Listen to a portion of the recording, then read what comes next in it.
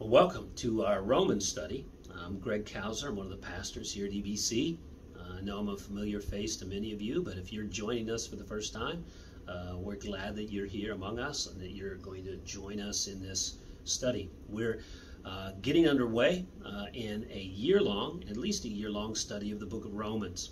And we want to encourage you to get involved with us. We're looking forward to kind of plumbing the depths of this rich and wonderful book and the resources that have been so important in the history of the church and are so integral and important for our own lives as followers of Jesus. Well, I hope you're not only going to pick up one of the notebooks, which we'll talk about in a moment, about how to use those so you can do your own personal study, but I hope you're joining a one another group so that you can learn together over the course of this time. Have people to share it with, work out differences with, talk about application with, and pray together and love one another and watch over one another. So we hope that this will be the context in which you discuss the book of Romans for your blessing, the blessing of the people that God brings you together with. So if you need some help getting connected with one another group, you may want to talk to Pastor Steve Ruffner to do that, but please, we hope you'll get involved in one of those. Now, if you have your notebook, I just want to remind you to try to get a pattern over these next months of getting your notebook out and your own quiet time. Find you a place to study. Find you a time that'll work for you. Schedule it, right, like you do with any important thing. And it begins with just reading the passage and getting familiar with it and writing down some observations. Who's speaking? What's going on? What's the topic? Right, those kind of issues, and write them down, make some observations. Then it moves on to say, well, if you would try to put it down in a couple sentences or two, what's this about? What's it about? So summarize it. And then as you think through it and summarize it, you want to spend a day or two saying, if this is true about God and about myself, well then how does this affect the way I think or how I behave or the way I treat my friends or my spouse or my co-workers, right? How does it affect the way I think about myself and who I am?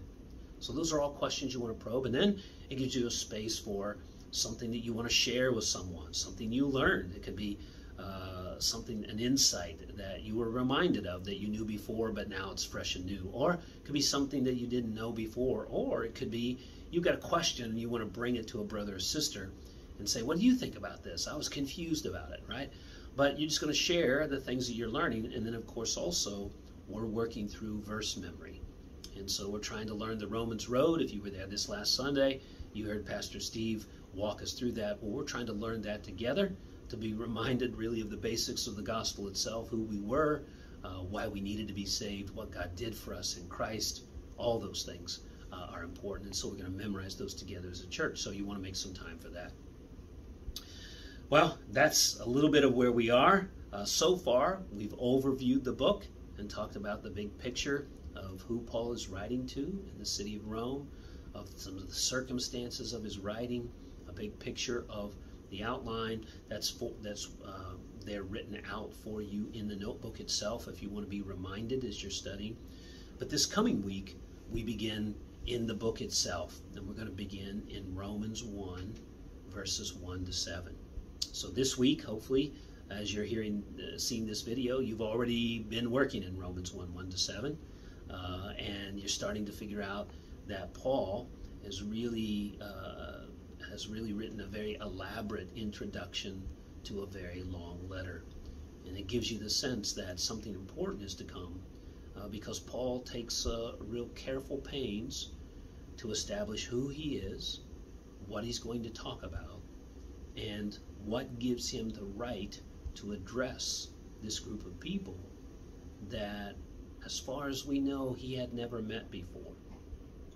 So I hope you're paying attention as you're reading to Paul's description of himself and what it says about him, to the description of the message that he's going to be bringing to them, and to what he assumes is his right to bring it and what he really hopes is the outcome.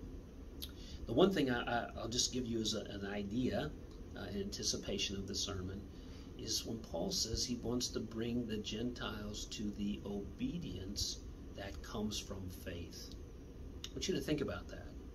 For Paul, in some sense, a right belief, a right trust in Christ and what he's done leads into a life of obedience. Those two are inseparable. And so he can put them together. So what is it that has happened because of your belief in Christ that has resulted in a different way of living? How's that affecting you today?